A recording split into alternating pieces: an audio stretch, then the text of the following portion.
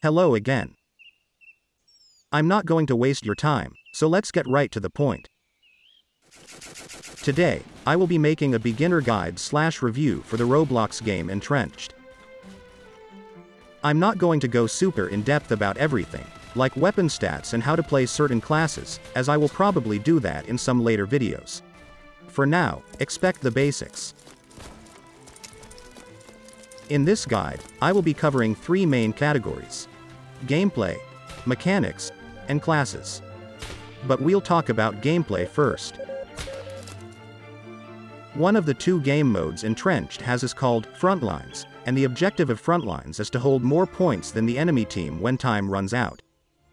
Each team starts out with 3 points under their control, and depending on what team you are on, there will either be an attack or defend near the left of the point display. The attacking team will rush towards the enemy's closest point, and their goal is to capture the point before the timer to the right of the point display reaches 0.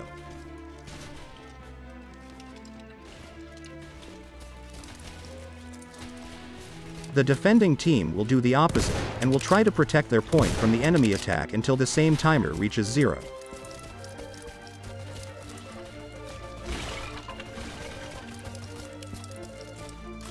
When the timer actually does reach 0, the sides will switch and the attackers become the defenders, and vice versa.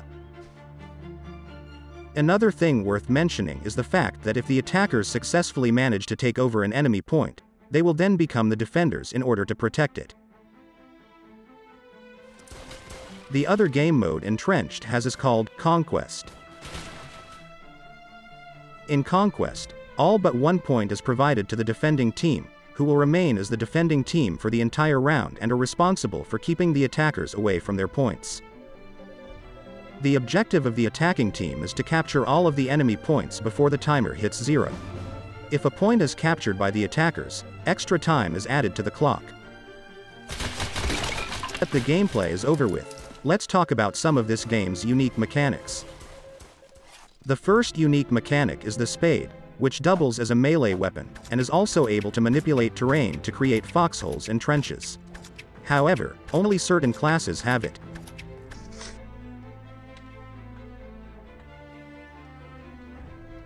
There are also different perspectives you can choose from, as well as toggle a bull iron sights for the first-person perspective.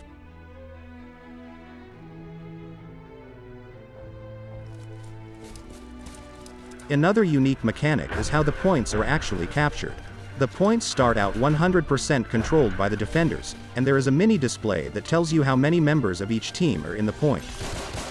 To start capturing the point, there has to be more attackers than defenders inside of the point, and if there is, the percentage will decrease by however many more attackers there are than defenders. The attackers capture the point if they manage to get it to 100% on the color of their team. Limb shots, body shots, and headshots all do different amounts of damage as well.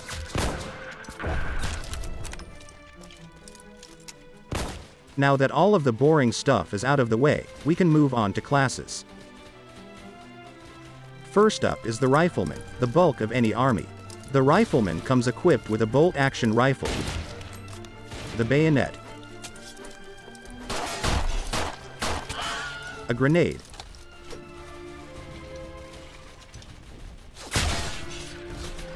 and a spade. This class has 100 health. Next is the skirmisher, which is also the fastest class in the game. The skirmisher is equipped with a bolt-action rifle, but can cycle the bolt of the rifle faster at the cost of slightly reduced damage. The skirmisher also comes equipped with a smoke grenade to conceal or provide cover to teammates. It also has access to a random melee weapon, and has 95 health. The medic comes equipped with a semi-automatic self-loading rifle, a random melee weapon, and of course, bandages. The bandages can be used to heal your allies, or yourself. This class has 100 health. Support is the heavy weapons guy, and spawns with an LMG and a spade. Naturally, the bigger your gun, the tougher you are, so support gets an extra 10 health, but it is the slowest class in the game.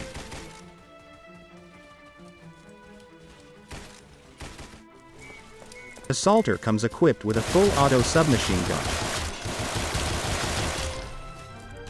a grenade, and another random melee weapon. This class has 100 health. The engineer is armed with a semi-automatic handgun, a spade, and a unique tool called the hammer, which allows the engineer to build barbed wire, sandbags, duckboards, and heavy machine guns for their team.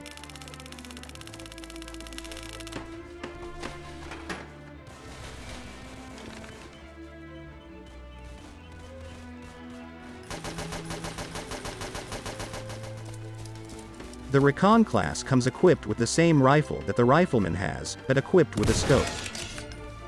It can also spot enemy players for their team, both with the scoped rifle and also with the flare gun, which spots everyone in a radius.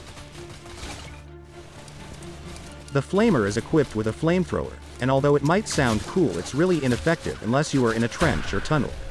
It also has 110 health.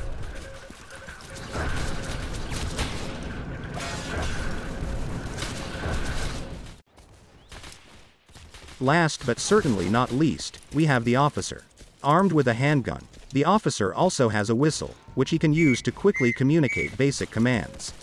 He also has a saber, but his main ability is being able to call in artillery with his binoculars. The more teammates you have around you when you call it in, the more shells will be shot.